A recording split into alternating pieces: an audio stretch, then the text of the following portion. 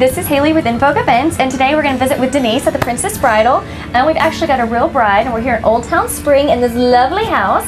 So what do we do? How does this start? Well, I know you filled out some paperwork for us, so what we're going to do is I picked a couple of looks for you, and we'll go through the shop and get those and try on some dresses. Great.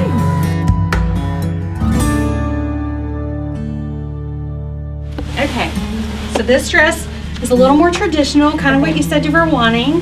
And this is an allure gown, really, really pretty. Probably need to bring it in just a tiny bit to show off your great shape. I never thought I'd go for something that was this, I guess, a little bit bigger on the bottom, but I really like the look. This was always my dream. From the time my daughter was 7, we would go through like Martha Stewart wedding and look at the pictures and critique the weddings and all of that. And so I just knew that this was always what I was supposed to do.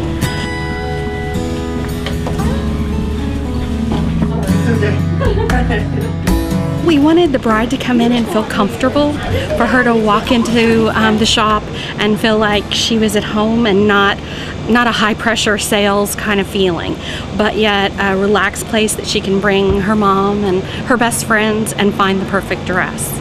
Kind of give them that sense of a relaxed family kind of atmosphere. Totally different look than the last one you tried on. Definitely.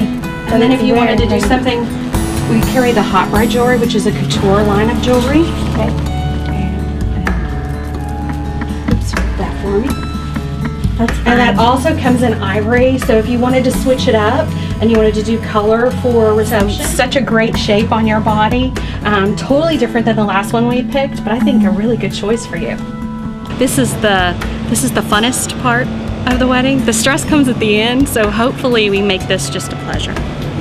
I wasn't so sure about the lace at first. I thought it was a little more old world than I wanted to go, but I really, oh, this is going to be hard.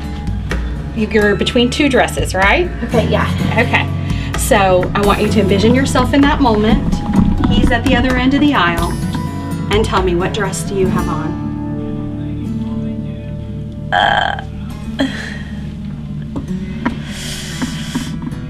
I think the other one. The one with the not so much detail, that we can dress it up with different embellishments. Okay, well, let's get you out of it. Perfect. Put the other one.